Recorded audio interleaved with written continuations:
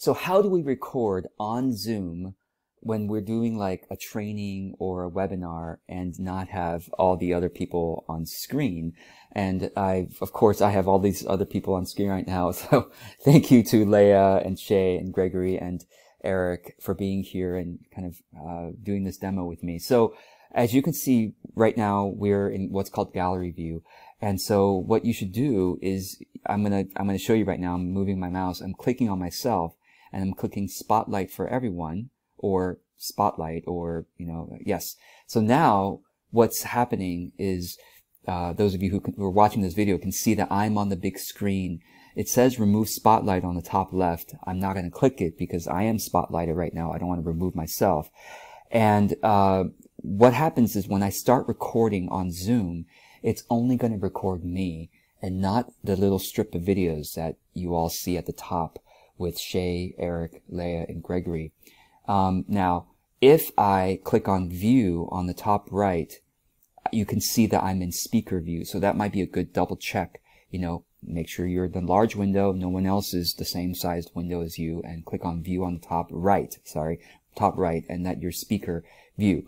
Now, if I click gallery view, so for example, let's say that, it's a, kind of a training where I do want to bring in some of the other participants to speak.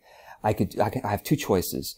A lot of times people go ahead and just do the gallery view, and even though only me and only the speaker and one other person speaking, everyone else is being seen, which is not, it doesn't feel comfortable for both the viewer and the people there. They're not sure if they're, So the way to do it is to keep it on speaker view. And then when someone is going to be speaking alongside you, you add them to the spotlight. So for example, I'm going to do that with, with Leah right now. Okay. So I'm just going to click on Leah's video and I'm going to click add spotlight. And you can see now that Leah and I have the same sized video.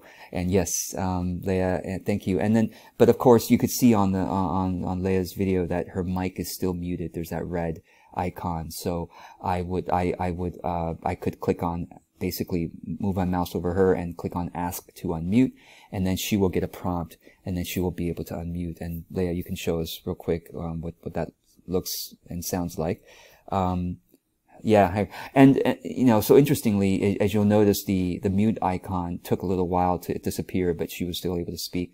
But now you can see if I move my mouse over her, it says mute instead of ask to unmute. So I'm going to mute her back, and I'm going to remove her from the spotlight so that I'm still the only one on the screen. So I click on her, I click remove spotlight, and there we are. Now we're back to just me on the screen. So I guess the main key is if you're doing a training or webinar, as you want to keep it on speaker view and spotlight yourself, and don't go into gallery view unless everyone in the gallery view is really comfortable with being recorded on video. So I hope this helps. Thanks.